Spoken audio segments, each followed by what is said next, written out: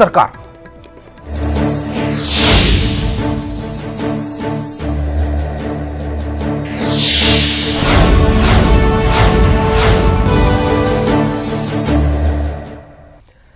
കർഷകരുടെയും ശമ്പളക്കാരുടെയും അസംഘടിത തൊഴിലാളികളെയും വാരിപ്പുണർന്ന് നരേന്ദ്രമോദി സർക്കാരിന്റെ അവസാന ബജറ്റ്. ആദായ നികുതി ഇളവിന്റെ പരിധി 5 ലക്ഷം രൂപയാക്കി. എല്ലാ ചെറുകിട കർഷകർക്കും വർഷം തോറും അക്കൌണ്ടിൽ 6000 രൂപ വീതം എത്തിക്കും. അസംഘടിത മേഖലയിലെ മുഴുവൻ തൊഴിലാളികൾക്കുമായി മാസം 3000 രൂപ പെൻഷൻ കിട്ടുന്ന പദ്ധതിയും ബജറ്റിൽ പ്രഖ്യാപിച്ചു. സമ്പൂർണ്ണ വോട്ട് ബജറ്റ് ഈ ഒറ്റ വാചകത്തിലായിരിക്കും നരേന്ദ്രമോദി സർക്കാരിന്റെ അവസാന budget അറിയപ്പെടുക. Individual taxpayers having taxable annual income up to rupees 5 lakhs will get full tax rebate.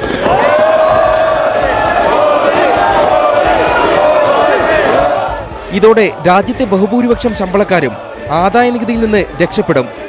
നിലവിൽ നികുതിയടക്കുന്ന 3 കോടി നികുതിദായകർക്ക് നേട്ടമാകുന്നതാണ് പ്രഖ്യാപനം. രാജ്യത്തെ 85.14% കർഷകർക്കും അക്കൗണ്ടിലേക്ക് വർഷം 6000 രൂപ വീതം Transferred directly into the bank accounts of beneficiary farmers in 3 equal installments of rupees 2000 each. This program will be funded 100% by the government of India. PM Kisan Samman നിധിയിൽ നിന്നുള്ള നേട്ടം 10 കോടി കർഷകർക്കാണ് ലഭിക്കുക. രാജ്യത്തെ 11 കോടി കർഷകരിൽ 10.2 കോടി കർഷകരും ഈ പരിധിയിൽ വരുന്നതാണ്. എല്ലാവർക്കും മാസം 6000 വീതം അക്കൗണ്ടിലെത്തും. രാജ്യത്തെ അസംഘടിത തൊഴിലാളികൾക്കെല്ലാം മാസം 3000 രൂപയുടെ mega pension. To launch a mega pension yojana, namely Pradhan Mantri Shram Yogi Bandhan. This pension yojana shall provide them an assured monthly pension of rupees 3000 after they achieve the age of 60 years. PF പെൻഷനേക്കാൾ ഉയർന്ന തുകയാണ് അസംഘടിത മേഖലയിലെ പെൻഷനായ PM ശ്രംയോഗി മന്ത്രണിൽ പ്രഖ്യാപിച്ചിരിക്കുന്നത്. PFന്റെ കുറഞ്ഞ pension ഇപ്പോൾ 2000 രൂപ മാത്രം. നേട്ടം 10 കോടി തൊഴിലാളികൾക്കുണ്ടാകുമെന്നാണ് കണക്ക്.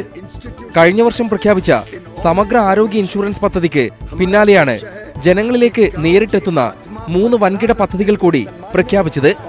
ഈ ബജറ്റിന്റെ വലിയ നേട്ടം ഭവന നിർമ്മാണ മേഖലയിലാണ് പിന്നീടുണ്ടാകുന്നത്. രണ്ടാമതൊരു വീടിന് കൂടി ആദായ നികുതി ഇളവ് പ്രഖ്യാപിച്ചതോടെ ഭവന നിർമ്മാണ മേഖല ഉണരുമെന്നാണ് പ്രതീക്ഷ. മോഡി സർക്കാരിന്റെ തിരഞ്ഞെടുപ്പ് പ്രകടന പത്രിക തന്നെയാണ് ഫലത്തിൽ ഇടക്കാല ബജറ്റ്.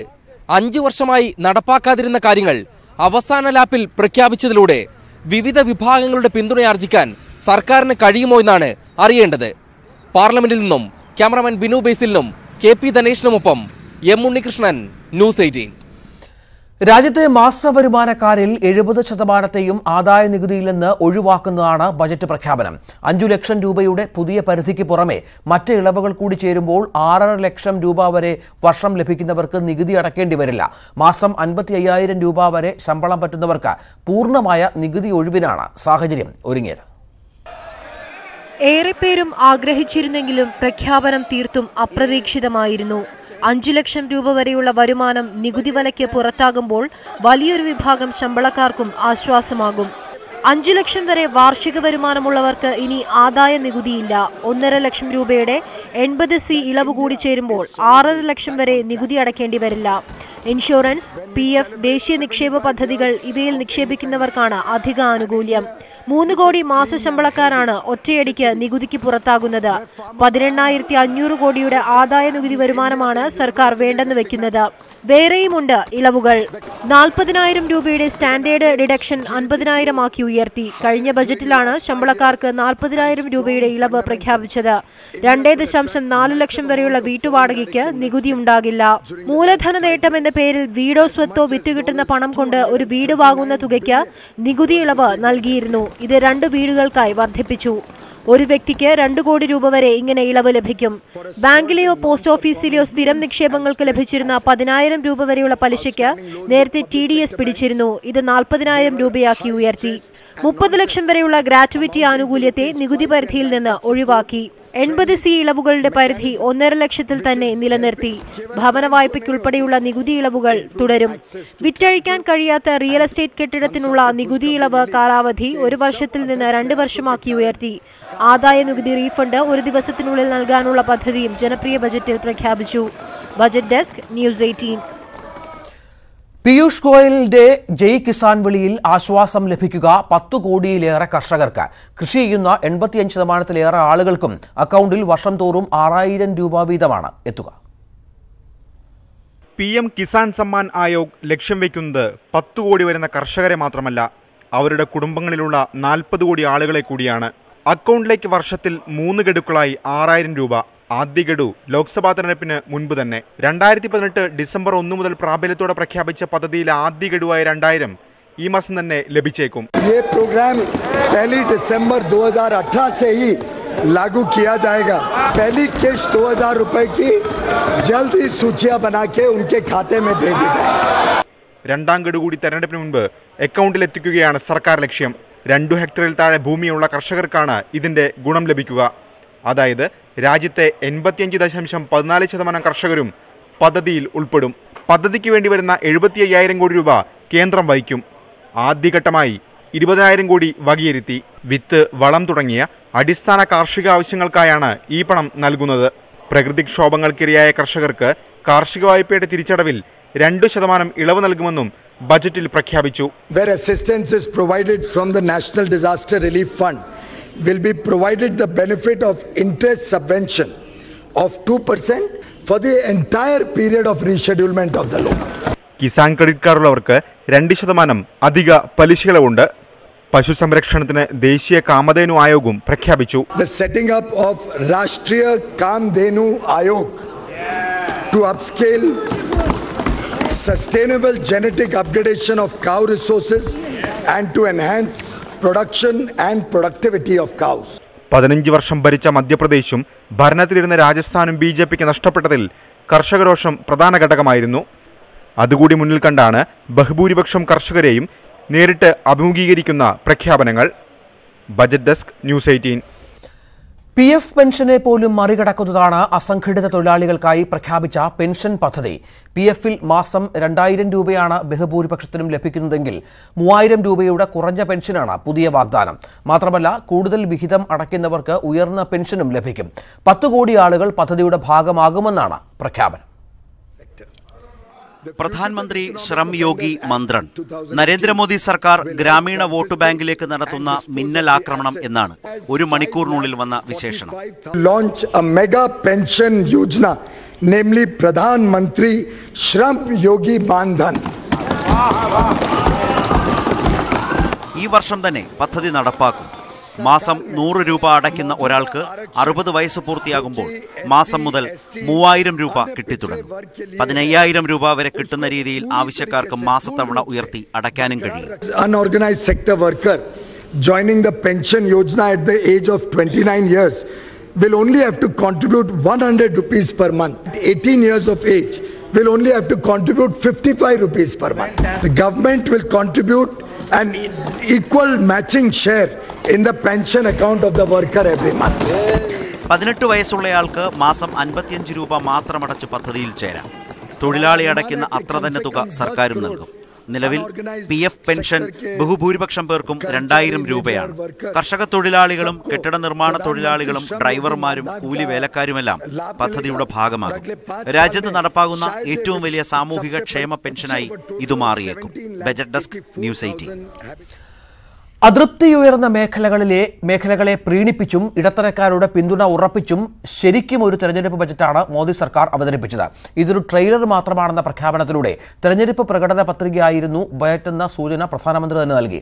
ഇത് വോട്ട് ഓൺ അക്കൌണ്ട് അല്ല, അക്കൌണ്ട് ഫോർ വോട്ടാണെന്ന് കുറ്റപ്പെടുത്തി സർക്കാരിന്റെ തെരഞ്ഞെടുപ്പ് ലക്ഷ്യങ്ങൾ തുറന്നു കാണിക്കാനാണ് പ്രതിപക്ഷത്തിന്റെ ശ്രമം.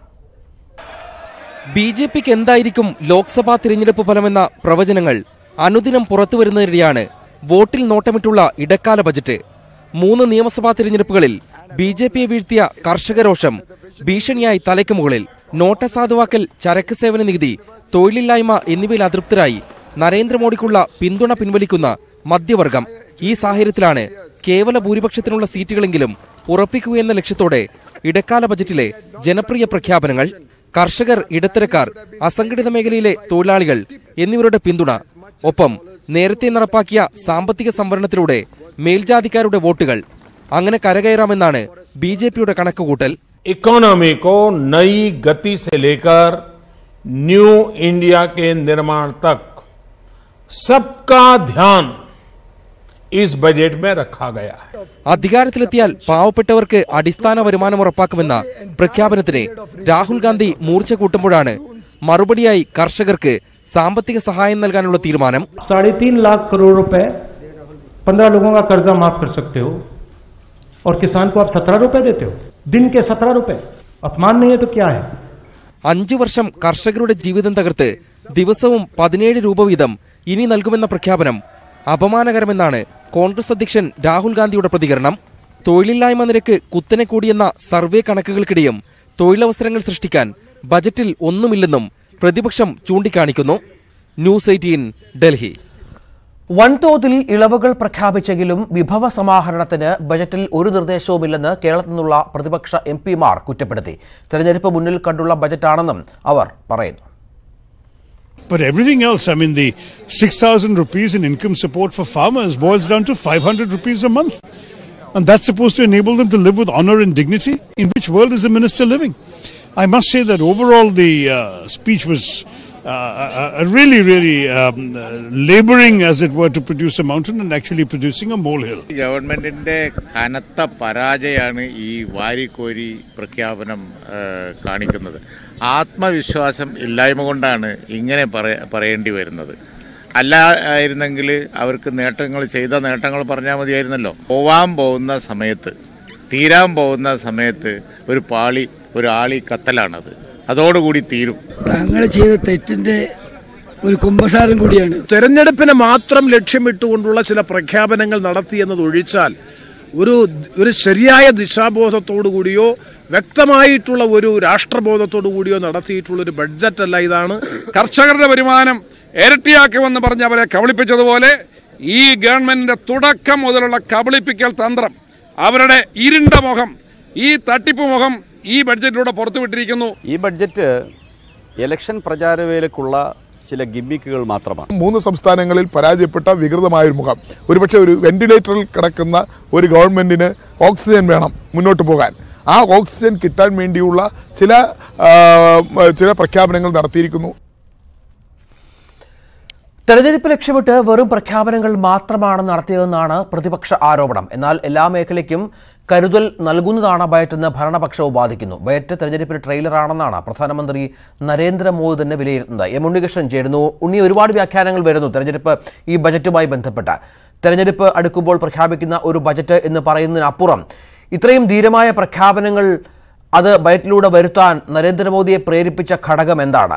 നേരത്തെ പറഞ്ഞതുപോലെ മറ്റു സംസ്ഥാനങ്ങളിലെ പരാജയമൊക്കെ കർഷക രോഷവുമായി ബന്ധപ്പെട്ടാണ് എന്നതിനപ്പുറം നോക്കിയാൽ ആദായ നികുതിയിലൊക്കെ ഇളവ് വരുത്തുന്ന സാഹചര്യമൊക്കെയുണ്ട്. ഇത്തരത്തിൽ ഈ പ്രഖ്യാപനങ്ങളെ ദേശീയ തലത്തിൽ മാധ്യമങ്ങളടക്കം വിലയിരുത്തുന്നത് ഈ ബജറ്റ് അവതരിപ്പ് ഇത്രയും മണിക്കൂർ കഴിയുമ്പോൾ എങ്ങനെയാണ്?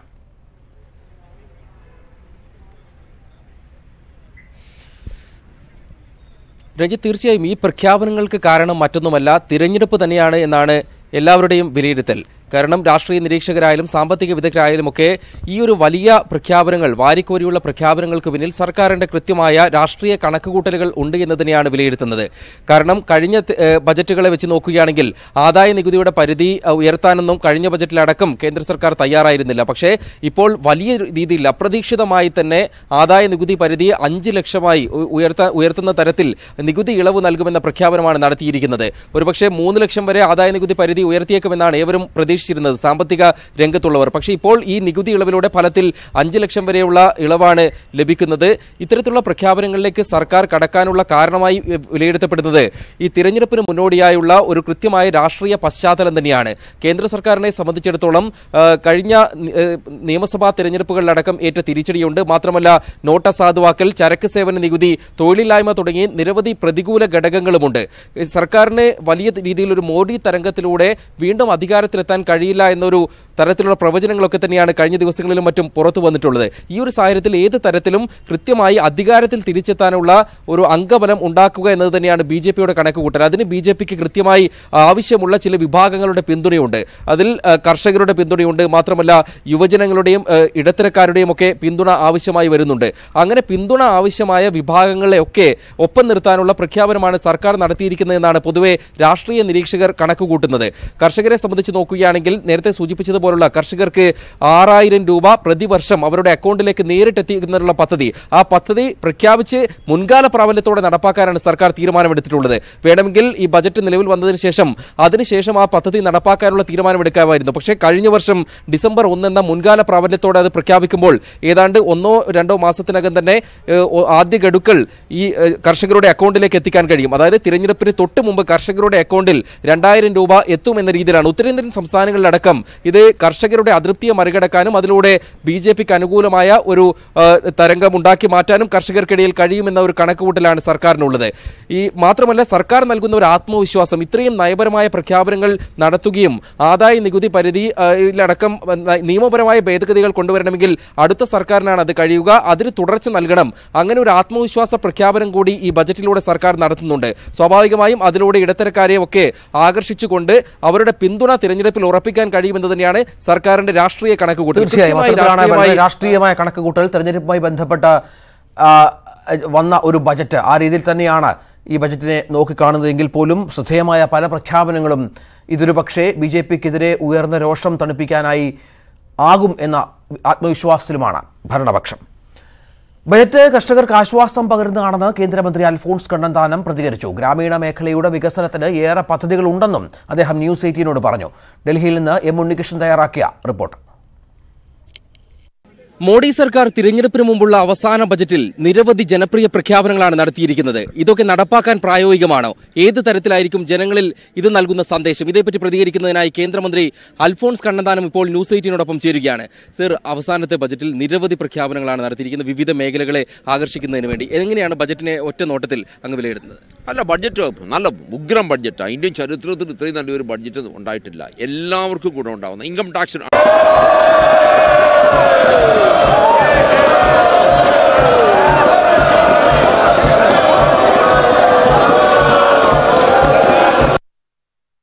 മോഡി സർക്കാർ തിരഞ്ഞെടുപ്പിന് മുമ്പുള്ള അവസാന ബജറ്റിൽ നിരവധി ജനപ്രിയ പ്രഖ്യാപനങ്ങളാണ് നടത്തിയിരിക്കുന്നത്. ഇതൊക്കെ നടപ്പാക്കാൻ പ്രായോഗികമാണോ? ഏത് തരത്തിലായിരിക്കും ജനങ്ങളിൽ ഇത് നൽകുന്ന സന്ദേശം? ഇതേപ്പറ്റി പ്രതികരിക്കുന്നതിനായി കേന്ദ്രമന്ത്രി അൽഫോൺസ് കണ്ണന്താനം ഇപ്പോൾ News18 ചേരുകയാണ്. സർ, അവസാനത്തെ ബജറ്റിൽ നിരവധി പ്രഖ്യാപനങ്ങളാണ് നടത്തിയിരിക്കുന്നത് വിവിധ മേഖലകളെ ആകർഷിക്കുന്നതിന് വേണ്ടി. എങ്ങനെയാണ് ബജറ്റിനെ ഒറ്റ നോട്ടത്തിൽ അങ്ങ് വിലയിരുത്തുന്നത്? അല്ല, ബഡ്ജറ്റ് നല്ല ഉഗ്രം ബഡ്ജറ്റാണ്. ഇന്ത്യൻ ചരിത്രത്തിൽ ഇത്രയും നല്ലൊരു ബഡ്ജറ്റ് ഉണ്ടായിട്ടില്ല. എല്ലാവർക്കും ഗുണം ഉണ്ടാവുന്ന ഇൻകം ടാക്സ് ആണ് എടുത്തോളൂ. നമ്മുടെ നികുതി, വരുമാന നികുതി 5 ലക്ഷം രൂപ വരെ നമ്മൾ നികുതി കൊടുക്കണ്ട. അത് 6 ലക്ഷം വരെ ആകാം. സർക്കാർ പറഞ്ഞിരിക്കുന്ന സ്കീമുകളൊക്കെ പൈസ ഇടുകയാണെങ്കിൽ 6 ലക്ഷം രൂപ വരെ നമുക്ക് എക്സംഷൻ കിട്ടുന്നു. ഇന്ത്യയിലെ 95% ആൾക്കാരും അതുകൊണ്ട് പിന്നെ ഇൻകം ടാക്സ് ഇപ്പോൾ കൊടുത്തുകൊണ്ടിരിക്കുന്നത് അതിൻ്റെ പുറത്താവും. വലിയ കാര്യമല്ലേ? പിന്നെ കർഷകനൊരു മിനിമം ഒരു ഇൻകം, ഇത് വർഷങ്ങളായിട്ട് പറഞ്ഞ് ചിന്തിച്ചുകൊണ്ടിരുന്ന കാര്യമാണ്. ഇന്നിതാ കർഷകന് മിനിമം ആയിട്ടുള്ള ഒരു തുക, ചെറിയ തുകയാണ് ഇപ്പോൾ തുടങ്ങിയിരിക്കുന്നതെങ്കിൽ തന്നെയും ഒരു വർഷം ഏതാണ്ട് 3 ലക്ഷം രൂപ അതിന് ചെലവഴിക്കേണ്ടി വരും. ഈ വർഷത്തെ നമ്മൾ സപ്ലിമെൻ്ററി ബഡ്ജറ്റിൽ തന്നെ 20,000 കോടി രൂപ വെച്ചിട്ടുണ്ട്. ഇപ്പം തന്നെ നടപ്പാക്കാൻ പോവുകയാണ്. ഈ മാസം തന്നെ ഈ പൈസ ട്രാൻസ്ഫർ ചെയ്തിരിക്കും. ഇതൊക്കെ വലിയ കാര്യങ്ങളാണ്. പിന്നെ പ്രധാനമന്ത്രി പറഞ്ഞു നമ്മുടെ രാജ്യത്തെ ലോകത്തിലെ ഏറ്റവും നല്ല ഒരു സാമ്പത്തിക ശക്തിയാക്കി മാറ്റണം. അതിനുള്ള 10 ആശയങ്ങളാണ് തന്നിരിക്കുന്നത്. 10 സെക്ടറുകളിൽ നമുക്ക് എങ്ങനെ പ്രവർത്തിക്കണം, എങ്ങനെ കാര്യങ്ങൾ ചെയ്യണം എന്നൊക്കെ വളരെ വ്യക്തമായിട്ട് പറഞ്ഞിട്ടുണ്ട്. നമ്മുടെ പട്ടിക ജാതിക്കാർക്കുള്ള നമ്മുടെ ബഡ്ജറ്റ് സ്പെൻഡിച്ചർ ഏതാണ്ട് 56,000 കോടി രൂപ ആയിരുന്നത് അത് 20,000 കോടി രൂപ കൂട്ടി ഏതാണ്ട് 76,000 കോടി രൂപ ആക്കിയിട്ടുണ്ട്. അതുപോലെ തന്നെ പട്ടികവർഗ്ഗക്കാർക്കുള്ള ഷെഡ്യൂൾ ട്രൈബ്സിനുള്ളത് 39,000 കോടി ഏതാണ്ട് അതും ഏതാണ്ട് 20,000 കോടി കൂട്ടിയിട്ടുണ്ട്. അപ്പം എല്ലാവർക്കും ഏറ്റവും നല്ല ബഡ്ജറ്റ്. പിന്നെ പ്രധാനമന്ത്രി പ്രധാനമായിട്ടും ധനകാര്യമന്ത്രി ബഡ്ജറ്റ് പറഞ്ഞത് നമുക്ക് പാവങ്ങൾക്ക് വേണ്ടി 4.5 വർഷം കൊണ്ട് ഇന്ത്യയുടെ ചരിത്രത്തിൽ ഒരിക്കലും ഉണ്ടായിട്ടില്ലാത്ത കാര്യങ്ങളെല്ലാം നടത്താൻ സാധിച്ചു. 10 കോടി ടോയ്ലറ്റുകൾ, ഏതാണ്ട് 6 കോടി LPG കുക്കിംഗ് ഗ്യാസ് കണക്ഷനുകൾ, 2.6 കോടി ഇലക്ട്രിസിറ്റി കറണ്ടിൻ്റെ കണക്ഷൻ ഫ്രീ ആയിട്ട്, 1.6 കോടി വീടുകൾ പാവപ്പെട്ടവർക്ക് വേണ്ടി, അത് കഴിഞ്ഞിതാ അവസാനമായിട്ട് 34 കോടി ആൾക്കാർക്ക് ഇതാ പുതിയ അക്കൗണ്ട് തുടങ്ങിയിരിക്കുന്നു. ആ ബഡ്ജറ്റിൽ അവരുടെ അക്കൗണ്ടിലേക്ക് 6,03,000 കോടി രൂപ നേരെ ഇതാ ട്രാൻസ്ഫർ ചെയ്തിരിക്കുന്നു. ഏത് പാവപ്പെട്ടവന് വേണമെങ്കിലും ഏത് ആശുപത്രിയിലും പോയി ചികിത്സിക്കാം. അത് സർക്കാർ അതിൻ്റെ 5 ലക്ഷം രൂപ വരെ കൊടുക്കും. ലോക ചരിത്രത്തിൽ ഏതെങ്കിലും സർക്കാർ 4 വർഷം കൊണ്ട് ഇത്രയും കാര്യങ്ങൾ ചെയ്തിട്ടുണ്ടോ? ചെയ്തിട്ടില്ല. അതാണ് അതിൻ്റെ സത്യം. പക്ഷേ ഇതിലിപ്പോൾ ഈ സർക്കാർ 4 വർഷം ഭരണം പൂർത്തിയാക്കുകയും അതിന്റെ അവസാന ലാപ്പിലെത്തി നിൽക്കുമ്പോൾ ഇത്ര വലിയ പ്രഖ്യാപനങ്ങൾ നടത്തുകയും ചെയ്യുന്നു. അപ്പോൾ എല്ലാവർക്കും വരുന്നൊരു സംശയം, സർക്കാർ ഇത്ര കാലം ചെയ്ത കാര്യങ്ങൾ കൊണ്ട് തിരഞ്ഞെടുപ്പിനെ അഭിമുഖീകരിക്കാൻ കഴിയില്ല എന്ന ഒരു സംശയം സർക്കാരിന് തന്നെ ഉള്ളത് കൊണ്ടാണ് ഇത്ര വലിയ ജനപ്രിയ പ്രഖ്യാപനങ്ങൾ നൽകുന്നത് എന്നല്ലേ? ജനാധിപത്യത്തിൽ ഭരിക്കുന്ന സർക്കാരുകളിൽ ജനങ്ങളുടെ അവരുടെ മനസ്സ് മനസ്സിലാകണം. അതിനാണല്ലോ ജനങ്ങൾ തിരഞ്ഞെടുത്തുകൊണ്ടിരിക്കുന്നത്. ഇല്ല, ജനങ്ങൾ ആഗ്രഹിക്കുന്ന കാര്യങ്ങളൊന്നും കൊടുക്കൂല എന്ന് പറഞ്ഞാൽ അത് തെറ്റാണ്. നമ്മൾ തീർച്ചയായിട്ടും ഈ ഇൻകം ടാക്സ് റിബേറ്റ് 5 ലക്ഷം രൂപ വരെ വരുമാനമുള്ളവർക്ക് ഇൻകം ടാക്സ് വേണ്ടാന്ന് വെക്കുന്നത് ഇന്ന് സാധാരണക്കാരന് ബുദ്ധിമുട്ടാണ്, ജീവിക്കാൻ ബുദ്ധിമുട്ടാണ്. അപ്പോൾ തീർച്ചയായിട്ടും ആ ഇൻകം ടാക്സ് ഇളവ് കൊടുക്കണമായിരുന്നു. നമ്മുടെ കർഷകന് 22 വിളകൾക്ക് നമ്മൾ ഏറ്റവും മിനിമം വില കൊടുക്കാമെന്ന് പറഞ്ഞിട്ടുണ്ടെങ്കിൽ തന്നെയും കഴിഞ്ഞ 2 വർഷമായിട്ട് ഇവിടെ മഴ കുറവുണ്ടായിരുന്നു. രാജ്യത്തിൻ്റെ ഫലഭാഗത്തും അവർ ഉൽപ്പാദിപ്പിച്ചെങ്കിൽ മാത്രമല്ലേ വില കിട്ടുകയുള്ളൂ. അപ്പോൾ അങ്ങനെയൊക്കെ പ്രശ്നമുണ്ട്. അതുകൊണ്ട് കർഷകനൊരു സ്ഥിരമായിട്ടുള്ള ഒരു വരുമാനം കിട്ടണം. അപ്പോൾ ഈ സർക്കാർ എന്നും ജനങ്ങളുടെ ഫീലിങ്സിനെ, വികാരങ്ങളെ മാനിച്ചുകൊണ്ട് അതനുസരിച്ച് പ്രവർത്തിക്കുന്ന, നമ്മൾ മുദ്രാവാക്യം വിളിക്കുന്ന ഒരു സർക്കാരല്ല. കഴിഞ്ഞ 4 വർഷത്തെ ഈ ഞാൻ പറഞ്ഞ കണക്കുകൾ ഏതെങ്കിലും കോൺഗ്രസ്സുകാരനോ ഏതെങ്കിലും കമ്മ്യൂണിസ്റ്റുകാരനോ ഞാൻ പറഞ്ഞ കണക്ക് ശരിയല്ല എന്ന് പറയാൻ പറ്റുമോ? അവർ ഭരിച്ചുകൊണ്ടിരിക്കുന്ന സമയത്ത് ലോകത്ത് എവിടെയെങ്കിലും ഇത്ര വലിയ കാര്യങ്ങൾ ചെയ്തിട്ടുണ്ടോ? ഒന്ന് തുറന്ന് പറയട്ടെ. ഇതൊക്കെ ചെയ്തത് ബജറ്റ് പ്രത്യേകം പറഞ്ഞു. സാധാരണ ജനങ്ങൾ നിങ്ങൾ ടാക്സ് കൊടുത്ത് നിങ്ങളുടെ കാശ് കൊണ്ടാണ് ഈ പാവപ്പെട്ടവന് ഒരു നല്ലൊരു ജീവിതം ഇവിടെ ഉണ്ടാക്കി കൊടുക്കാൻ പറ്റുമെന്ന് പ്രധാനമന്ത്രി വലിയ ധനകാര്യമന്ത്രി ബഡ്ജറ്റിൽ പറഞ്ഞു. പരാജയ ഭീതി കൊണ്ടാണ് ഈ വാഗ്ദാനങ്ങൾ എന്ന് പറയുന്നവർക്ക് എന്താണ് മറുപടി? അത് ആർക്ക് വേണമെങ്കിലും എന്തെങ്കിലുമൊക്കെ പറയാം. കാരണം നമ്മൾ ഇത്രയും വലിയ കാര്യങ്ങൾ പാവപ്പെട്ടവർക്ക് ചെയ്തിരിക്കുമ്പോൾ ജനങ്ങൾ ഞങ്ങളെ പരാജയപ്പെടുത്തുമോ? അതെങ്ങനെ സാധിക്കും? അത് ഒരു ചരിത്രത്തിൽ ഒരിക്കലും സംഭവിക്കില്ല. ഇത്രയും വലിയ കാര്യങ്ങൾ ചെയ്തു സർക്കാരിനെ പരാജയപ്പെടുത്താൻ ജനങ്ങൾക്ക് എന്താ വേണ്ടത്? അവർക്ക് കാര്യങ്ങൾ നടക്കണം. ഇന്ന് ഇന്ത്യയിലെ പാവപ്പെട്ടവന് വീടുണ്ടായി, ടോയ്ലറ്റ് ഉണ്ടായി, ബാങ്ക് അക്കൗണ്ട് ഉണ്ടായി, കുക്കിംഗ് ഗ്യാസ് ഉണ്ടായി, ഇൻഷുറൻസ് ഉണ്ടായി, ആക്സിഡൻറ്റ് ഇൻഷുറൻസ് ഉണ്ടായി. ഇതാ ആരോഗ്യത്തിന് ആശുപത്രിയിൽ പോയി ചികിത്സിക്കാം. കാർഷിക വിളയ്ക്ക് സ്ഥലമുള്ളവർക്ക് മിനിമമായിട്ട് പൈസ കിട്ടുന്നു. ഇത് കൂടുതൽ ഇതൊരു ഫൗണ്ടേഷനാണ്. എല്ലാമായൊന്നും നമ്മൾ പറയുന്നില്ല. അടുത്ത 5 വർഷം കൊണ്ട് നമ്മൾ ഈ ഉണ്ടാക്കിയിരിക്കുന്ന ഫൗണ്ടേഷനിൽ നല്ലൊരു മനോഹരമായ ഒരു ജീവിതം ഉണ്ടാക്കി കൊടുക്കും. ഈ 2-3 മാസം മാത്രമാണ് ഇനി സർക്കാരിന് അവശേഷിക്കുന്നത്. ഇത്ര വലിയ ഹൈ വോൾട്ടേജ് പ്രഖ്യാപനങ്ങളൊക്കെ നടപ്പാക്കാൻ പ്രായോഗികമായി കഴിയും. ഇപ്പോൾ ഈ ആദായ നികുതി ആയാലും അത് പാർലമെന്റിന് അംഗീകാരമൊക്കെ വേണമല്ലോ. അത്തരത്തിൽ നടപടികൾ പൂർത്തിയാക്കാമെന്ന ആത്മവിശ്വാസം സർക്കാരിനുണ്ടോ? അല്ലെങ്കിൽ ഇപ്പോൾ ഈ 10 ദിവസം കൊണ്ട് ബഡ്ജറ്റ് പാസ്സാക്കുമല്ലോ. നമ്മുടെ ഇന്ത്യൻ ബഡ്ജറ്റാണ്. അത് 10 ദിവസം കൊണ്ട് പാസ്സാക്കും, അത് നടപ്പാക്കും.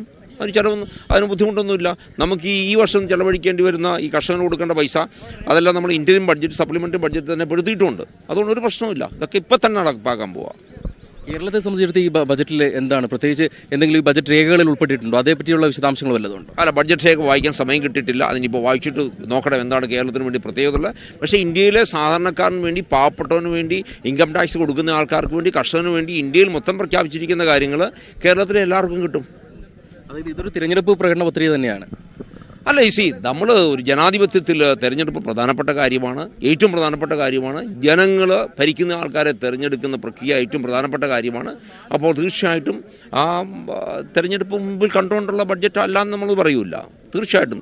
പക്ഷേ കഴിഞ്ഞ 5 വർഷത്തെ പ്രവർത്തനവും നമ്മൾ ഈ തെരഞ്ഞെടുപ്പ് കണ്ടു പ്രവർത്തിച്ചു എന്ന് പറയാൻ പറ്റുമോ?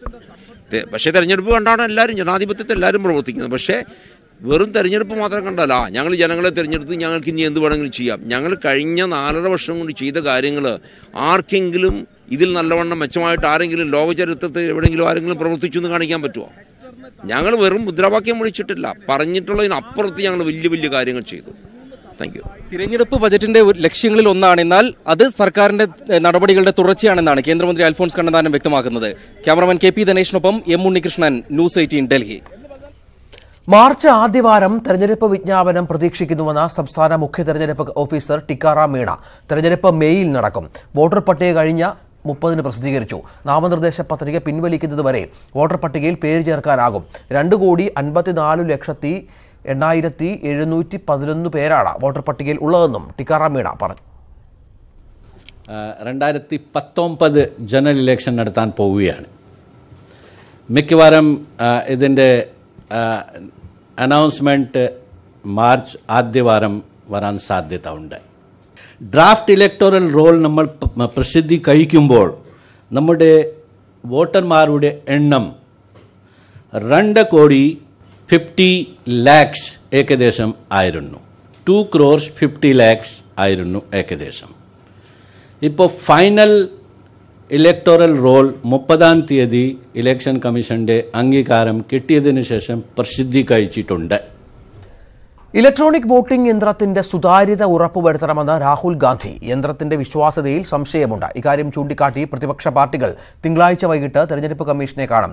വോട്ടിംഗ് യന്ത്രത്തിനെതിരായ ആരോപണങ്ങൾ ചർച്ച ചെയ്യാൻ ഡൽഹിയിൽ ചേർന്ന പ്രതിപക്ഷ നേതാക്കളുടെ യോഗത്തിന് ശേഷം സംസാരിക്കുകയായിരുന്നു രാഹുൽ.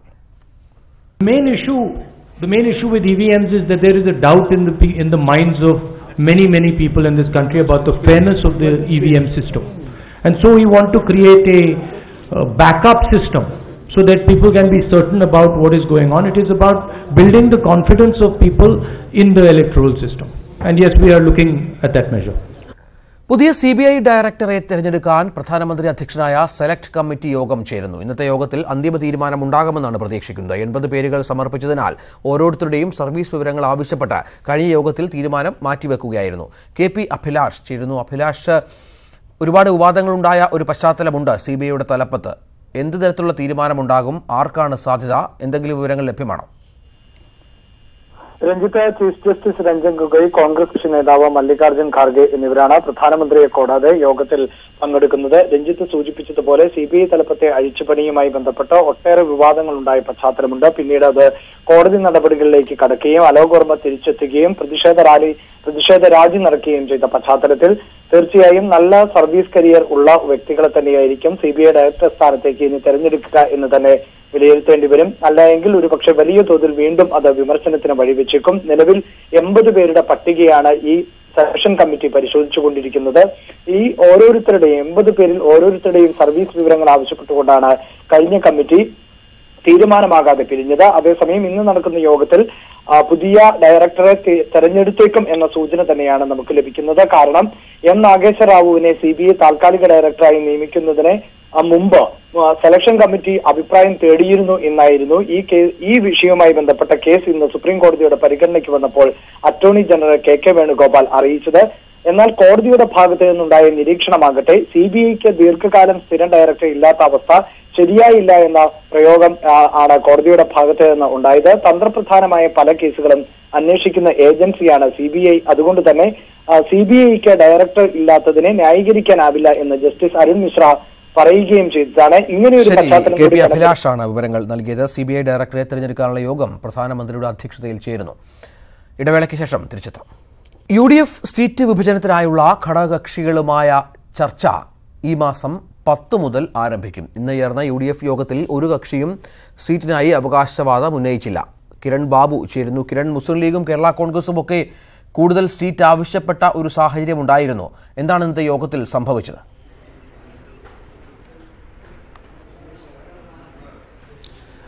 രഞ്ജിത്ത്, ഇന്നത്തെ യോഗം പ്രധാനമായും തീരുമാനമെടുത്തത് ഉഭയകക്ഷി ചർച്ച നടത്താനാണ്. ഓരോ പാർട്ടികളുമായും കോൺഗ്രസ് നേതാക്കൾ ഒറ്റയ്ക്ക് ചർച്ച നടത്തി തീരുമാനമെടുക്കാനാണ്. യോഗത്തിന് തുടക്കത്തിൽ തന്നെ കോൺഗ്രസ് വ്യക്തമാക്കിയിരുന്നു ഈ യോഗത്തിലേക്ക് പല പാർട്ടികൾക്കും അവകാശവാദമുണ്ട്. ഈ യോഗത്തിൽ ഈ അവകാശവാദം ഉന്നയിക്കേണ്ടതില്ല, പിന്നീട് ഉഭയകക്ഷി ചർച്ചയിൽ ഉന്നയിച്ചാൽ മതി എന്ന നിർദ്ദേശം ആദ്യം തന്നെ വെക്കുകയായിരുന്നു. അതുകൊണ്ട് തന്നെയാണ് മറ്റ് ഔദ്യോഗികമായ അവകാശവാദം ഉന്നയിച്ച പാർട്ടികളും അല്ലാതെ പുറത്ത് ഔദ്യോഗികവാദം ഉന്നയിച്ച പാർട്ടികളടക്കം ഈ വിഷയം യോഗത്തിൽ ഉന്നയിക്കാതിരുന്നത്. ഇതേ തുടർന്നാണ് തീരുമാനമെടുത്തത്. ഓരോ പാർട്ടിക്കുമായും പ്രത്യേകമായി നടത്തുന്ന ഉഭയകക്ഷി ചർച്ചയുടെ അടിസ്ഥാനത്തിൽ ആ ദിവസമായിരിക്കും പ്രധാനമായും ഇവരുടെ അവകാശവാദം പരിഗണിക്കുകയും തീരുമാനമെടുക്കുകയും ചെയ്തത്. യോഗത്തിന് തൊട്ടുമുമ്പ് കോൺഗ്രസിൻ്റെ 3 പ്രധാന നേതാക്കളും പ്രത്യേകമായി ചർച്ച നടത്തിയിരുന്നു. ഈ ചർച്ചയുടെ കൂടി നിലപാടനുസരിച്ചാണ് ഇപ്പോൾ ഒരു തർക്കത്തിലേക്ക് പോകേണ്ട. മുല്ലപ്പള്ളി രാമചന്ദ്രൻ നയിക്കുന്ന യാത്ര ആരംഭിക്കുകയാണ്. ഈ യാത്രയ്ക്ക് മുന്നോടിയായി അങ്ങനെ ഒരു മുന്നണിയിൽ തർക്കമുണ്ടാകുന്നത് ഗുണകരമാകില്ല. അതുകൊണ്ട് തന്നെയാണ് ഈ ആവശ്യം പിന്നീട് ചർച്ച ചെയ്യാം എന്നുള്ള തീരുമാനത്തിലേക്ക് കോൺഗ്രസ് എത്തിയത്. കിരൺ ബാബുവാണ് വിവരങ്ങൾ നൽകിയത്. മറ്റൊരു വാർത്തയിലേക്ക് പോയാൽ, ഒരു പോലീസ് ഉദ്യോഗസ്ഥയ്ക്ക് ഭരണകക്ഷിയുടെ ഓഫീസിൽ റെയ്ഡ് നടത്താമെങ്കിൽ അത് നിയമവ്യവസ്ഥ നിലനിൽക്കുന്നതിന്റെ തെളിവാണെന്ന് ഹൈക്കോടതി. ചൈത്ര തെരേസ ജോണിനെതിരെ നടപടി സ്വീകരിക്കുന്നത് തടയണമെന്നാവശ്യപ്പെട്ട് സമർപ്പിച്ച ഹർജി പരിഗണിക്കവെയാണ് ഹൈക്കോടതിയുടെ പരാമർശം. ചൈത്രയ്ക്കെതിരെ സർക്കാർ നടപടി സ്വീകരിച്ചിട്ടില്ലെന്നും കേട്ടുകേൾവിയുടെ അടിസ്ഥാനത്തിൽ ഇടപെടാനാകില്ലെന്നും കോടതി വ്യക്തമാക്കി. അപക്വമാണെന്ന കോടതിയുടെ നിരീക്ഷണത്തിന്റെ അടിസ്ഥാനത്തിൽ ഹർജി പിൻവലിച്ചു. ഉദ്യോഗസ്ഥർക്കെതിരെ നടപടികൾ എന്തെങ്കിലും ഉണ്ടെങ്കിൽ ഹർജിക്കാരന് വീണ്ടും സമീപിക്കാമെന്നും കോടതി പറഞ്ഞു. ടി പി ചന്ദ്രശേഖരൻ വധക്കേസ് പ്രതി പി കെ കുഞ്ഞനന്തന്റെ യഥാർത്ഥ ആരോഗ്യ പ്രശ്നം എന്തെന്നറിയിക്കാൻ ഹൈക്കോടതിയുടെ നിർദ്ദേശം. കുഞ്ഞനന്തന് ജയിലിൽ കഴിയുന്നതിന് തടസ്സം എന്താണ് എന്നും കോടതി ആരാഞ്ഞു. 7 വർഷത്തോളം കുഞ്ഞനന്തൻ ജയിലിൽ കഴിയുകയാണെന്ന് അഭിഭാഷകൻ ചൂണ്ടിക്കാണിച്ചപ്പോൾ കൂടുതൽ ദിവസങ്ങളിലും ജയിലിന് പുറത്താണെന്നാണ് അറിഞ്ഞതെന്നും കോടതി നിരീക്ഷിച്ചു. കുഞ്ഞനന്തന് ഗുരുതര ആരോഗ്യ പ്രശ്നങ്ങളുണ്ടെന്നും ഉടൻ ചികിത്സിക്കണമെന്നും സർക്കാർ കോടതിയിൽ അറിയിച്ചു. ചികിത്സയ്ക്കായി ശിക്ഷാ ഇളവ് ആവശ്യപ്പെട്ട് കുഞ്ഞനന്തൻ നൽകിയ ഹർജി ചൊവ്വാഴ്ചത്തേക്ക് മാറ്റി. UDF കൺവീനർ മാധ്യമങ്ങളെ കാണുന്നു. തത്സമയം UDF പ്രവർത്തകർക്ക് ഒരു തെരഞ്ഞെടുപ്പിന് മുന്നോടിയായി നടന്ന ആ പരിപാടിയുടെ വിജയം കൂടുതൽ ആത്മവിശ്വാസവും കരുത്തും ആത്മധൈര്യവും കൊടുത്തിട്ടുണ്ട് എന്ന വിലയിരുത്തലാണ് UDF നേതാക്കന്മാർക്കുള്ളത്. ആ സമ്മേളനത്തിന് ശേഷം ശ്രീ രാഹുൽ ഗാന്ധിയുടെ സാന്നിധ്യത്തിൽ UDF നേതാക്കന്മാർ ആശയവിനിമയം നടത്തിയപ്പോഴും പൊതുവായ അഭിപ്രായമാണ് പൊതുവന്നിട്ടുള്ളത്. 2-3 കാര്യങ്ങൾ ഇന്ന് UDF തീരുമാനിച്ചത്. ഒന്ന്, നമ്മളുടെ കേരള ബഡ്ജറ്റിനെ കുറിച്ച്. കേരള ബഡ്ജറ്റ് തീർത്തും നിരാശാജനകമായിരുന്നു എന്ന വിലയിരുത്തലാണ്. കേരളത്തിലെ ബഡ്ജറ്റിനെ കുറിച്ചിട്ടുള്ള ഒരു പൊതുധാരണ ഉണ്ടായിരുന്നത് നമുക്കറിയാം. ഇവിടെ ഈ ബഡ്ജറ്റിൻ്റെ ദിശ പ്രളയാനന്തര പുനർനിർമ്മാണം എന്നാണ് വിചാരിച്ചിരുന്നത്. പക്ഷെ ആ രംഗത്ത് ഈ ബഡ്ജറ്റ് കാര്യമായി ഒന്നും ചെയ്തിട്ടില്ല. ശ്രീ തോമസ് ഐസക്ക് ഒരു ധവളപത്രം അവതരിപ്പിച്ചുകൊണ്ടാണ് ഈ ഗവൺമെൻറ്റിൻ്റെ ധനകാര്യമന്ത്രിയായത് എന്നത്. ആ ധവളപത്രത്തിൽ പറഞ്ഞ കാര്യങ്ങൾ ഫലവത്താക്കാൻ കഴിഞ്ഞില്ല എന്ന ഒരു കുറ്റസമ്മതം ഈ ബഡ്ജറ്റ് പ്രസംഗത്തിൽ തന്നെ ശ്രീ തോമസ് ഐസക്ക് പറഞ്ഞിട്ടുണ്ട്. ബഡ്ജറ്റ് പ്രസംഗത്തിൻ്റെ 122 പേജിൽ അദ്ദേഹം കുറ്റസമ്മതം നടത്തിയിരിക്കുകയാണ്. നികുതി വരുമാനം 10% വരെ എത്താൻ കഴിഞ്ഞിട്ടുള്ളൂ. ചിലവ് 16%-നും 17% ആയി വർദ്ധിച്ചിരിക്കുന്നു. നമുക്കറിയാം GST കഴിഞ്ഞ പ്രാവശ്യം ശ്രീ തോമസ് ഐസക് പറഞ്ഞത് GST നടപ്പാക്കുമ്പോൾ 2016-17 കാലഘട്ടത്തിൽ 20-25% വരെ വളർച്ചാ നിരക്കുണ്ടാകും എന്നാണ് പറഞ്ഞത്. പക്ഷേ ഇപ്രാവശ്യം സമ്മതിച്ചിരിക്കുന്നു അത്രയും വളർച്ചാ നിരക്കുണ്ടായിട്ടില്ല. 10% മാത്രമേ വളർച്ചാ നിരക്കുണ്ടായിട്ടുള്ളൂ. ഈ പശ്ചാത്തലത്തിൽ വീണ്ടും വലിയ ഒരു ആഗ്രഹമാണ് ഇവിടെ പ്രകടിപ്പിച്ചിരിക്കുന്നത്. 30%-ഓളം അടുത്ത കാലഘട്ടത്തിൽ വളർച്ചാ നിരക്ക് ഉണ്ടാകുന്ന അവകാശവാദമാണ് ശ്രീ തോമസ് ഐസക് മുന്നോട്ട് വച്ചിരിക്കുന്നത്. നമുക്കറിയാം കേരളത്തിൻ്റെ ചരിത്രത്തിൽ ഇന്ന് വരെ ഒരു ഗവൺമെൻറ് കാലഘട്ടത്തിലും 30% വളർച്ചാ നിരക്ക് ഉണ്ടായിട്ടില്ല. LDF ഭരിച്ച കാലഘട്ടത്തിൽ ഉണ്ടായിട്ടില്ല. കഴിഞ്ഞ പ്രാവശ്യം നമുക്കറിയാം ഇപ്പോൾ GST വന്നതോടുകൂടി 14% വളർച്ചാ നിരക്ക് ഉണ്ടാക്കുന്നതിന് വേണ്ടിയിട്ട് കോമ്പൻസേഷൻ കൊടുക്കുമെന്നാണ് കേന്ദ്ര ഗവൺമെൻറ് GSTയുടെ തീരുമാനം. നമുക്കറിയാം 10% കേരളത്തിലുണ്ടായിരുന്നു. 10-നും 11-നും ഇടയ്ക്ക് 3% ആ ഒരു കോമ്പൻസേഷൻ കിട്ടുമ്പോൾ 14%. ശ്രീ തോമസ് ഐസക് ഉന്നയിച്ച 30-ലേക്ക് വരണമെങ്കിൽ വീണ്ടും 32% വളർച്ചാ നിരക്ക് ഉണ്ടാകണം. കാര്യം പറഞ്ഞെങ്കിൽ പിന്നീട് കിട്ടുന്നതിൻ്റെ 16-ൻ്റെ പകുതി കേന്ദ്ര ഗവൺമെൻറ്റും പകുതി സംസ്ഥാന ഗവൺമെൻറ്റും. അപ്പോൾ ഇന്ന് ബഡ്ജറ്റിൽ അദ്ദേഹം പ്രകടിപ്പിച്ചിരിക്കുന്ന ഒരു ആഗ്രഹം പൂർണ്ണമായും പരാജയമാണ്. അത് യാഥാർത്ഥ്യമുള്ളതല്ല എന്ന സമ്മതിച്ചുകൊണ്ട് തന്നെ ജനങ്ങളുടെ മുന്നിൽ ഒരു വലിയ ഒരു ഹൈക്ക് കൊടുത്തുകൊണ്ട് നടക്കാത്ത കാര്യത്തെക്കുറിച്ചിട്ടുള്ള ഒരു പ്രതീക്ഷയാണ് ഈ ബഡ്ജറ്റിൽ കൊടുത്തിരിക്കുന്നത് എന്നാണ് എനിക്ക് ഈ ബഡ്ജറ്റിനെ കുറിച്ച് വിലയിരുത്തിയപ്പോൾ ഞങ്ങൾക്ക് പറയാൻ കഴിഞ്ഞിട്ടുള്ളത്. അതുമാത്രമല്ല, ഞാൻ നേരത്തെ സൂചിപ്പിച്ചതുപോലെ ബഡ്ജറ്റിൻ്റെ ഒരു ദിശ പ്രളയാനന്തര പുനർനിർമ്മാണം എന്നാണ് വിചാരിച്ചതെങ്കിലും അതിലേക്കുള്ള ഒരു നടപടിക്രമങ്ങളും കാണുന്നില്ല. നമുക്കറിയാം ഈ നവകേരളം എന്നതിനെക്കുറിച്ചിട്ട് ഇന്ന് അത് പൂർണ്ണമായും പരാജയപ്പെട്ടിരിക്കുകയാണ്. അതിന് കോളേജ് വിദ്യാർത്ഥികളെ കൊണ്ടുള്ള ഒരു ആപ്പിലൂടെയാണ് ഇതിൻ്റെ ഒരു എസ്റ്റിമേറ്റും അതിൻ്റെ ഒരു കോമ്പൻസേഷൻ എത്ര വേണം, എന്തെല്ലാം നാശനഷ്ടങ്ങൾ സംഭവിച്ചിരിക്കുന്നത് ഒരു തയ്യാറാക്കിയത്. അത് തികച്ചും തെറ്റായിരുന്നു. നമുക്കറിയാം ഇന്ന് കർഷകർക്കുള്ള കോമ്പൻസേഷൻ കൊടുത്തിട്ടില്ല. വളർത്തുമൃഗങ്ങൾ ചത്തുപോയ കർഷകർക്ക് അത് അവരുടെ വരുമാന മാർഗമായിരുന്നു. അത് ഒരു പശുവിന് ഇപ്പോൾ കൊടുക്കുന്നതിന് 30,000 രൂപ കൊടുക്കുമെന്ന് പറയുന്നത്, ചുരുങ്ങിയതിന് 75,000 രൂപ കൊടുക്കേണ്ടതാണ്. അതുപോലെ വീടുകൾ ഇന്ന് സംസ്ഥാന ഗവൺമെൻറ്റിൻ്റെ മുന്നിൽ സംസ്ഥാന ഗവൺമെൻറ്റിൻ്റെ കണക്കനുസരിച്ച് പറഞ്ഞിരിക്കുന്ന വീടുകൾ പോലും പൂർണ്ണമായും നഷ്ടപ്പെട്ട വീടുകൾ പോലും വെച്ചു കൊടുക്കാൻ ഈ ഗവൺമെൻറ് കഴിഞ്ഞിട്ടില്ല. ഭാഗികമായി തകർന്ന വീടുകൾ വെച്ചു കൊടുക്കാൻ കഴിഞ്ഞിട്ടില്ല. അതുകൊണ്ട് ഈ കഴിഞ്ഞ പ്രാവശ്യം കോളേജ് വിദ്യാർത്ഥികളെ കൊണ്ട് നടത്തിയിട്ടുള്ള സർവേയുടെ അടിസ്ഥാനത്തിൽ പറഞ്ഞിരിക്കുന്ന കണക്കിൻ്റെ അടിസ്ഥാനം പൂർണ്ണമായും തെറ്റാണെന്ന് കണ്ടു. അതുകൊണ്ട് UDF ആവശ്യപ്പെടുന്നത് ഒരു സ്പെഷ്യൽ പാക്കേജ് കേന്ദ്ര ഗവൺമെൻറ്റിൻ്റെ മുന്നിൽ നമുക്ക് പ്രളയാനന്തര ദുരന്തത്തിൽ നിന്നും കഷ്ടപ്പെടുന്ന കേരളത്തെ രക്ഷിക്കുന്നതിന് വേണ്ടിയിട്ടുള്ള ഒരു സ്പെഷ്യൽ പാക്കേജ് നടപ്പാക്കണം എന്നതാണ് UDF ആവശ്യപ്പെടാനുള്ളത്. കേരളത്തിലെ ജനങ്ങളെ നികുതി ഭാരം 1700 കോടി രൂപയുടെ നികുതി ഭാരം സെസ്സിൻ്റെ അടിസ്ഥാനത്തിൽ വർദ്ധിപ്പിച്ചിരിക്കുകയാണ്. ഇത് വലിയ വിലക്കയറ്റം നമ്മുടെ സംസ്ഥാനത്ത് ഉണ്ടാക്കാൻ പോവുകയാണ്. ഒരു കാലഘട്ടത്തിൽ ഉണ്ടാകാത്ത രീതിയിലുള്ള വിലക്കയറ്റം ഉണ്ടാകാൻ പോകുന്നു. കേരള ഗവൺമെൻറ് കേരളത്തിലെ ശ്രീ തോമസ് ഐസക് പ്രഖ്യാപിച്ച ബഡ്ജറ്റിൽ ഇത്രമാത്രം നികുതി ഭാരം അടിച്ചേൽപ്പിച്ചിരിക്കുന്നു. പ്രളയാനന്തര കേരളത്തെക്കുറിച്ച് രക്ഷിക്കുന്നതിന് വേണ്ടി നടപടിക്രമങ്ങൾ ഉണ്ടായിട്ടില്ല. ഈ ബഡ്ജറ്റ് നമുക്കറിയാം കേരളത്തിൻ്റെ കടം വർദ്ധിക്കുക, വിഭവസമാഹരണത്തിലൂടെ കേരളത്തിൻ്റെ വർധനവുണ്ടാക്കാനുള്ള കടം വാങ്ങി കടക്കണിയിലേക്ക് കേരളം വഴുതി വെക്കാൻ പോവുകയാണ്. ഇതിനെല്ലാം പ്രതിഷേധിച്ചുകൊണ്ട് ഈ വരുന്ന 6-ാം തീയതി UDFൻ്റെ ആഭിമുഖ്യത്തിൽ സംസ്ഥാന വ്യാപകമായി നിയോജകമണ്ഡലം അടിസ്ഥാനത്തിൽ മണ്ഡലം അടിസ്ഥാനത്തിൽ പ്രതിഷേധ പ്രകടനങ്ങൾ. ഈ ബഡ്ജറ്റ് ജനങ്ങളെ കബളിപ്പിച്ചിരിക്കുന്നു. ഈ ബഡ്ജറ്റ് നികുതി ഭാരം അടിച്ചേൽപ്പിക്കുന്ന ബഡ്ജറ്റാണ്. അതിൽ പ്രതിഷേധിച്ച് വരുന്ന 6-ാം തീയതിയാണ് ബഡ്ജറ്റ് പാസ്സാകുന്നത്. ആ 6-ാം തീയതി ബഡ്ജറ്റ് പാസ്സാകുന്ന ദിവസം കേരളത്തിലെ എല്ലാ മണ്ഡലങ്ങളിലും കോൺഗ്രസ് UDF കമ്മിറ്റികളുടെ ആഭിമുഖ്യത്തിൽ ഞങ്ങൾ പ്രതിഷേധ പ്രകടനം നടത്താൻ തീരുമാനിച്ചിരിക്കുന്നു. മറ്റൊരു കാര്യം ഇന്നത്തെ തീരുമാനത്തിലുണ്ടായത് UDF ഗവൺമെൻറ് കൊണ്ടുവന്ന ഹർത്താൽ നിയന്ത്രണ ബില്ല് പാസ്സാക്കണമെന്ന് സർക്കാരിനോട് ആവശ്യപ്പെടുകയാണ്. ഹർത്താലിനെ കുറിച്ചിട്ട് ഇന്ന് നടക്കുന്ന ഒട്ടേറെ ചർച്ചകളുണ്ട്. ഇത് UDF കഴിഞ്ഞ പ്രാവശ്യം ഒരു ഹർത്താൽ നിയന്ത്രണ ബില്ല് കൊണ്ടുവന്നിരുന്നു. ആ ബില്ലിന് വേണ്ടി സെലക്ട് കമ്മിറ്റിക്ക് അയച്ചിരുന്നു. അതിൻ്റെ ചർച്ചകൾ നടന്നിരുന്നു. ആ ബില്ല് വീണ്ടും പാസ്സാക്കണമെന്ന് ഗവൺമെൻറ് അഭ്യർത്ഥിക്കുന്നു. അതുപോലെ തന്നെ എൻഡോസൾഫാൻ ബാധിതമായ പട്ടിണി സമരം അവസാനിപ്പിക്കുന്നതിന് വേണ്ടി ഗവൺമെൻറ് മുൻകൈയെടുത്ത് പ്രവർത്തിക്കണമെന്ന് അഭ്യർത്ഥിക്കുകയാണ്. മറ്റൊരു കാര്യം സൂചിപ്പിക്കാനുള്ളത്, തെരഞ്ഞെടുപ്പ് വരാൻ പോകുന്നു. തെരഞ്ഞെടുപ്പ് വരാനത്ത് സ്വാഭാവികമായും തെരഞ്ഞെടുപ്പിൻ്റെ സ്ഥാനാർത്ഥി നിർണ്ണയവും സീറ്റ് വിഭജനവുമായി ഇനി മുന്നോട്ട് പോകണം.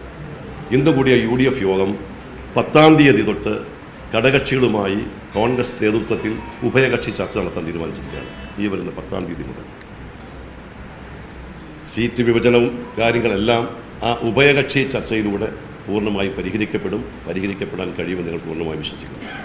മറ്റു ചില സംഘടനകൾ ഇന്ന് UDFൽ ഘടകകക്ഷികളല്ലാത്ത മറ്റു പല സംഘടനകളും UDFൽ ചേരണം, UDFുമായി സഹകരിക്കണം എന്നാവശ്യപ്പെട്ടുകൊണ്ട് ഞങ്ങൾക്ക് നേരത്തെ റിക്വസ്റ്റ് നൽകിയിരുന്നു. ഞാൻ കൺവീനറായ ഒരു കമ്മിറ്റി അത്തരം നിർദ്ദേശങ്ങളെക്കുറിച്ച് ചർച്ച ചെയ്യുന്നതിന് വേണ്ടി തീരുമാനിച്ചിരുന്നു. ആ ചർച്ച ഈ വരുന്ന 6-ാം തീയതി UDFലേക്ക് പ്രവേശനം ആവശ്യപ്പെട്ടുകൊണ്ട് നിവേദനം തന്നിരിക്കുന്ന, റിക്വസ്റ്റ് തന്നിരിക്കുന്ന എല്ലാ രാഷ്ട്രീയ സംഘടനകളുമായി, സോഷ്യൽ ഗ്രൂപ്പുമായി 6-ാം തീയതി അതിൻ്റെ ചർച്ച തുടങ്ങാൻ വേണ്ടി തീരുമാനിച്ചിരിക്കുന്നത്. 2 ദിവസത്തിനുള്ളിൽ ആ ചർച്ചകൾ പൂർത്തീകരിക്കും. 10-ന് ശേഷം ഉഭയകക്ഷി ചർച്ച നടത്തും. ഇത്രയുമാണ്. വളരെ ആത്മവിശ്വാസമാണ്.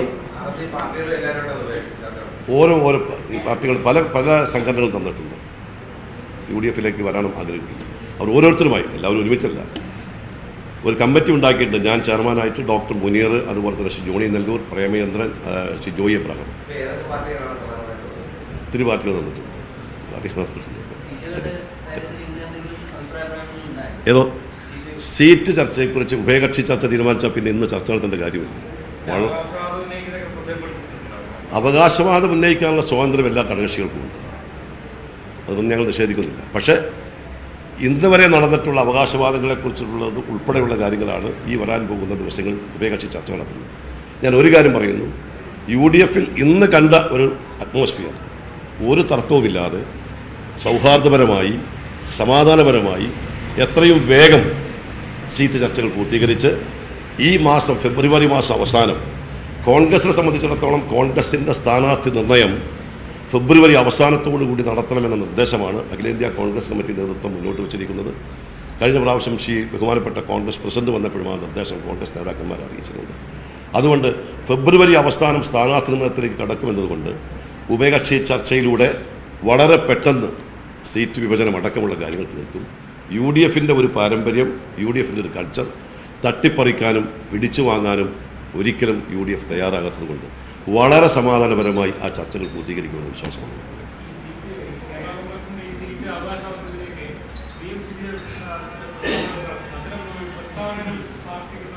ഞങ്ങൾ ഇന്നൊരു തീരുമാനമെടുത്തിട്ടുണ്ട്. പാർട്ടികൾ പറയുന്ന അവർക്ക് അവരുടേതായ സ്വാതന്ത്ര്യമുണ്ട്. അത്തരത്തിലുള്ള ഉഭയകക്ഷി ചർച്ച തീരുമാനിച്ചതുകൊണ്ട് ഇനിയും അത്തരം അവകാശവാദത്തെക്കുറിച്ച് പരസ്യമായി ഒരു ചർച്ചയും വേണ്ട എന്ന് ഇന്ന് UDF തീരുമാനിച്ചിട്ടുണ്ട്.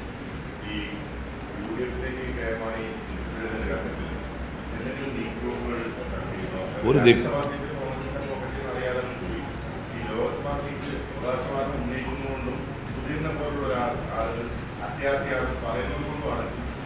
ഒരു ഉപാധിയും വന്നു വെച്ചിട്ടില്ല. ഞാൻ നേരത്തെ പറഞ്ഞല്ലോ, കേരള കോൺഗ്രസ് മാണി തിരിച്ചു വന്നത് പ്രത്യേക സാഹചര്യത്തിൽ തിരിച്ചു വന്നു. അന്ന് വേറൊരു ഉപാധിയൊന്നുമില്ല. കോൺഗ്രസ് മുൻകൈ എടുത്ത് നടത്താൻ പോകുന്ന ഈ ഉഭയകക്ഷി ചർച്ചയിൽ ഉപാധികളുടെ അടിസ്ഥാനത്തിലല്ല, കീഴ്വഴക്കത്തിൻ്റെ അടിസ്ഥാനത്തിലാണ്. പാരമ്പര്യവും കീഴ്വഴക്കമുണ്ട് UDF. അതിൻ്റെ അടിസ്ഥാനത്തിൽ ചർച്ച.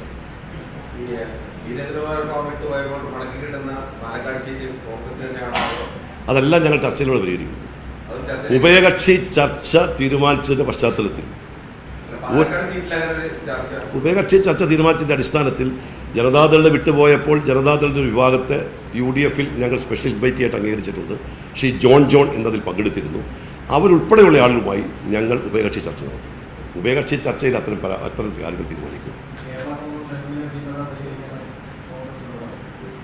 ഒരു പാർട്ടിക്കകത്തുള്ള ആഭ്യന്തര പ്രശ്നം പരിഹരിക്കാൻ ആ പാർട്ടിക്ക് തന്നെ കരുത്തും ശക്തിയും അവർ തന്നെ പരിഹരിക്കും. ഉണ്ടെങ്കിൽ അവർ പരിഹരിക്കും. കോൺഗ്രസ് അങ്ങനെ ഒരു പാർട്ടിയുടെ ഒരു ആഭ്യന്തര പ്രശ്നത്തിൽ ഇടപെട്ട് പ്രശ്നം സങ്കീർണമാക്കാൻ ഇന്ന് വരെ കോൺഗ്രസ് തയ്യാറായിട്ടില്ല. അതുകൊണ്ട് അത്തരം കാര്യങ്ങൾ അവർ തന്നെ പരിഹരിക്കും.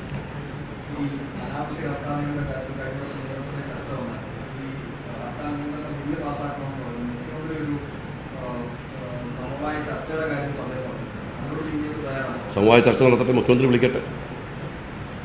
മുഖ്യമന്ത്രി പലപ്പോഴും സമവായ ചർച്ച നടത്താറില്ലല്ലോ. സമവായം എന്നത് അദ്ദേഹത്തിന് നിഘണ്ടുവിലുണ്ടോയെന്ന് അറിയില്ല. പക്ഷേ UDF കൺവീനർ ബെന്നി ബെഹനാൻ വാർത്താസമ്മേളനം നടത്തുകയായിരുന്നു. UDF സീറ്റ് വിഭജനവുമായി ബന്ധപ്പെട്ട വിഷയങ്ങൾ ചർച്ചയിലൂടെ പരിഹരിക്കും. ചർച്ചകൾ ഈ 10-ാം തീയതിയോടെ ആരംഭിക്കുമെന്നാണ് ബെന്നി ബെഹനാൻ പറഞ്ഞത്. ഒരു ചെറിയ ഇടവേളയ്ക്ക് ശേഷം തിരിച്ചെത്തും. ഭൂമി കയ്യേറ്റ കേസിലെ FIR റദ്ദാക്കണമെന്നാവശ്യപ്പെട്ട് മുൻമന്ത്രി തോമസ് ചാണ്ടി ഹൈക്കോടതിയിൽ സമർപ്പിച്ച ഹർജികൾ പിൻവലിക്കുന്നു. തോമസ് ചാണ്ടിയും ബന്ധുക്കളും നൽകിയ 5 ഹർജികൾ പിൻവലിക്കുകയാണെന്ന് അഭിഭാഷകൻ കോടതിയെ അറിയിച്ചു. കേസിൽ തിങ്കളാഴ്ച വിധി പറയാനിരിക്കെയാണ് തോമസ് ചാണ്ടിയുടെ നാടകീയ പിന്മാറ്റം. തോമസ് ചാണ്ടിയുടെ ഉടമസ്ഥയിലുള്ള ലേക്ക് പാലസ് റിസോർട്ടിന്റെ ഭൂമി കയ്യേറ്റവുമായി ബന്ധപ്പെട്ട് കോട്ടയം വിജിലൻസ് കോടതിയിൽ സമർപ്പിച്ച FIR റദ്ദാക്കണമെന്നായിരുന്നു ആവശ്യം. Thomas ചാണ്ടിയും water world tourism കമ്പനിയുമാണ് ഹർജിയുമായി ഹൈക്കോടതിയിലെത്തിയത്. ഹർജിയിലെ വാദത്തിനിടയിൽ തോമസ് ചാണ്ടിയുടെ കമ്പനി ഭൂമി കയ്യേറിയെന്ന ആലപ്പുഴ ജില്ലാ കളക്ടറുടെ റിപ്പോർട്ട് സർക്കാരും ശരിവച്ചിരുന്നു. അന്തിമവാദം പൂർത്തിയായ കേസിൽ ജസ്റ്റിസ് സുധീന്ദ്രകുമാർ തിങ്കളാഴ്ച വിധി പറഞ്ഞേക്കുമെന്ന് സൂചനയുണ്ടായിരുന്നു. ഇതിനിടയിലാണ് പിന്മാറ്റം. കേസ് തുടരാൻ താൽപര്യമില്ലെന്ന് തോമസ് ചാണ്ടിയുടെ അഭിഭാഷകൻ കോടതിയെ അറിയിച്ചു. തിങ്കളാഴ്ച പിൻവലിക്കൽ അപേക്ഷ സമർപ്പിക്കാൻ ജസ്റ്റിസ് സുധീന്ദ്രകുമാർ നിർദ്ദേശിച്ചു. തോമസ് ചാണ്ടിയെ 1-ാം പ്രതിയാക്കി കോട്ടയം വിജിലൻസ് കോടതിയിൽ സമർപ്പിച്ച FIR-ൽ 22 പ്രതികളാണുള്ളത്. ആലപ്പുഴ മുൻ collector K Venugopal, sub collector Saurabh Jain അടക്കം 2 മുതൽ 15 വരെയുള്ള പ്രതികൾ ഉദ്യോഗസ്ഥരാണ്.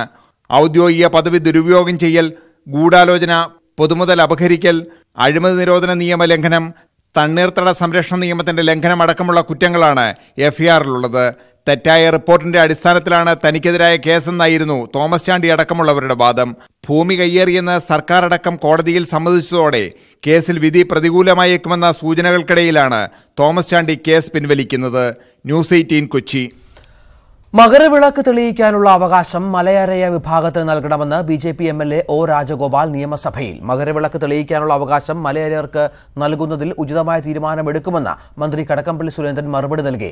മകരവിളക്ക് തെളിയിക്കുന്നതാണെന്ന് തുറന്നു പറഞ്ഞ രാജഗോപാലിന്റെ ശ്രദ്ധ ക്ഷണിക്കൽ ചരിത്രപരമാണെന്ന് സ്പീക്കർ P ശ്രീരാമകൃഷ്ണൻ പറഞ്ഞു. മകരവിളക്ക് ദിവസം പരമ്പരാഗതമായി പൊന്നമ്പലമേട്ടിൽ മകരവിളക്ക് തെളിയിക്കുന്നത് മലയരയരാണ്. അവരുടെ അവകാശമാണത്. എന്നാൽ കഴിഞ്ഞ കുറേ വർഷങ്ങളായി സർക്കാർ ഉദ്യോഗസ്ഥരാണ് ഇത് ചെയ്യുന്നത്. ഇത് അവസാനിപ്പിച്ച് മലയരയരുടെ അവകാശം പുനഃസ്ഥാപിക്കണമെന്ന് O രാജഗോപാൽ. ശബരിമലയിൽ മകരവിളക്ക് എന്നുള്ളതായ ഒരു ഉത്സവ പരിപാടിയുണ്ട്. ആ പരിപാടി ഒരു ചടങ്ങ്, അതിൻ്റെ പ്രധാനപ്പെട്ട ഒരു ചടങ്ങായിട്ടുള്ളത് വിളക്ക് തെളിയിക്കുക എന്നുള്ള കാര്യമാണ്. അതിനെപ്പറ്റി സങ്കല്പങ്ങൾ പലർക്കും പലതും ഉണ്ടാവായിരിക്കും. നടക്കുന്ന കാര്യം അത് ചില ആൾക്കാർ കൊളുത്തുന്നു എന്നുള്ളത് അത് വസ്തുതയാണ്. സത്യമായിട്ട് നമ്മൾ കണ്ടുകൊണ്ട് നമ്മൾ വിലയിരുത്താൻ തയ്യാറാവും. മലയരയർക്കാണ് വിളക്ക് തെളിയിക്കാനുള്ള അവകാശമെന്ന് ഹൈക്കോടതി വ്യക്തമാക്കിയിട്ടുണ്ടെന്നും ഉചിതമായ തീരുമാനമെടുക്കുമെന്നും ദേവസ്വം മന്ത്രി. മകരവിളക്ക് തെളിയിക്കൽ കർമ്മമടക്കമുള്ള ചടങ്ങുകൾ നിർവഹിക്കുന്ന കാര്യത്തിൽ മലയരയ വിഭാഗത്തിന്റെ പ്രാതിനിധ്യം സംബന്ധിച്ച് ഉചിതമായ തീരുമാനം ഗവൺമെന്റ് കൈക്കൊള്ളുന്നു. വിളക്ക് കത്തിക്കലാണെന്ന് തുറന്നു പറഞ്ഞ ഒ രാജഗോപാലിനെ സ്പീക്കർ അഭിനന്ദിച്ചു. ഈ ശബരിമലയിൽ തെളിയിക്കുന്ന മകരവിളക്കിന്റെ ദർശനത്തിന് വേണ്ടി തിക്കും തിരക്കും പെട്ട ആളുകൾ മരിച്ചുകൊണ്ടിരിക്കുന്ന ഒരു സാഹചര്യത്തിൽ ഇതിന്റെ സത്യാവസ്ഥ പുറത്തുകൊണ്ടുവരണമെന്ന് സുഗതകുമാരി ഉൾപ്പെടെയുള്ള ആളുകൾ നേരത്തെ ആവശ്യപ്പെട്ടിരുന്നു. സത്യാവസ്ഥ പലരും എഴുതുകയും ചെയ്തിട്ടുണ്ട്. അതുകൊണ്ട് ചരിത്രപരമായ ഒരു നാഴികക്കല്ല് തന്നെയാണ്. അതിന് അദ്ദേഹത്തെ എടുത്ത മുൻകൈനെ ചേർ അഭിനന്ദിക്കുകയാണ്. സർക്കാർ നിലപാടിനെ മലയരയ സഭ സ്വാഗതം ചെയ്തു. ഈ ശ്രദ്ധ ക്ഷണിക്കലിന് ഞങ്ങൾ വളരെ പ്രതീക്ഷയോട് കൂടിയാണ് നോക്കിക്കാണുന്നത്. ഗവൺമെന്റ് നിയമസഭയിൽ മകരവിളക്ക് തെളിക്കുന്നതാണെന്ന് നിയമസഭയിൽ പറഞ്ഞിരിക്കുകയാണ്. ഇത് മനുഷ്യനിർമ്മിതമാണ് എന്നുകൂടെ ചരിത്രരേഖയിലായിരിക്കുകയാണ്. അതിനെ വളരെ ചരിത്രപരമായ ഒരു നീക്കമായിട്ടാണ് ഞങ്ങൾ ഇതിനെ നോക്കിക്കാണുന്നത്. News18 തിരുവനന്തപുരം. സർക്കാരുമായി നടത്തിയ ചർച്ച പരാജയപ്പെട്ടതോടെ എൻഡോസൾഫാൻ ദുരിതബാധിതരുടെ പട്ടിണി സമരം തുടരും. ദുരിതബാധിതരുടെ പട്ടിക സംബന്ധിച്ച തർക്കമാണ് ചർച്ച പരാജയപ്പെടാൻ കാരണം. ഞായറാഴ്ച മുഖ്യമന്ത്രിയുടെ വസതിയിലേക്ക് സമരസമിതി സങ്കടജാഥ നടത്തും. 2017 ഏപ്രിലിൽ കാസർഗോഡ് നടന്ന മെഡിക്കൽ ക്യാമ്പിൽ പങ്കെടുത്തവരിൽ നിന്നാണ് ദുരിതബാധിതരുടെ പട്ടിക തയ്യാറാക്കിയത്. ഇതിൽ 1905 പേരുടെ പട്ടിക അംഗീകരിക്കണമെന്നാണ് സമരക്കാരുടെ ആവശ്യം. ഈ പട്ടികയിൽ വീണ്ടും പരിശോധനയ്ക്ക് തയ്യാറാണെന്നും പട്ടിക അതേപടി അംഗീകരിക്കാനാകില്ലെന്നും സർക്കാർ നിലപാടെടുത്തു. ഇതോടെയാണ് റവന്യൂ മന്ത്രിയും ആരോഗ്യമന്ത്രിയുമായി നടത്തിയ ചർച്ച അലസിപ്പിരിഞ്ഞത്. ശക്തമായ സമരമായി മുന്നോട്ട് പോവുക തന്നെ ചെയ്യും. ശക്തം എന്ന് പറഞ്ഞാൽ ഞങ്ങൾക്ക് മറ്റ് വലിയ ഇതൊന്നും നടത്താൻ പറ്റില്ല. രാപ്പകൽ സമരവും അതോടൊപ്പം ഈ ഞങ്ങളുടെ 5-ാം ദിവസം പിന്നിടുമ്പോൾ ഞായറാഴ്ച ഞങ്ങൾ മുഖ്യമന്ത്രിയുടെ വീട്ടിലേക്ക് ഒരു സങ്കട യാത്ര. കാരണം ഞങ്ങൾക്ക് അങ്ങനെ ചെയ്യാൻ പറ്റൂ. കാരണം ഇവരൊക്കെ വേദനിക്കുന്നവരാണ്. ഈ കുട്ടികളെയും കൊണ്ട് മറ്റൊന്നും ഞങ്ങൾക്ക് ചെയ്യാനാവില്ല. ഒന്നൊഴികെ സമരക്കാരുടെ മുഴുവൻ ആവശ്യങ്ങളും അംഗീകരിച്ചെന്നും പട്ടിക വിപുലീകരിക്കാൻ തയ്യാറാണെന്നും വ്യക്തമാക്കിയ സർക്കാർ സമരത്തിൽ നിന്ന് പിന്മാറണമെന്നാവശ്യപ്പെട്ടു. ആദ്യം തന്ന ലിസ്റ്റിൽ മാനദണ്ഡങ്ങൾക്കനുസരിച്ച് പരിശോധിച്ചാണ് തയ്യാറാക്കിയിരിക്കുന്ന ലിസ്റ്റ്. അതിലവർക്ക് ആക്ഷേപമുള്ള സാഹചര്യത്തിൽ 1905 ഒരിക്കൽ പുനഃപരിശോധന നടത്തി ഇനി വീണ്ടും വേണമെങ്കിൽ പുനഃപരിശോധനക്ക് തയ്യാറാണ് എന്ന് നമ്മൾ പറഞ്ഞിരിക്കുകയാണ്. എൻഡോസൾഫാൻ ദുരിതബാധിതരെ സർക്കാർ അവഗണിക്കുന്നുവെന്നാരോപിച്ച് പ്രതിപക്ഷം സഭയിൽ നിന്ന് ഇറങ്ങിപ്പോയി.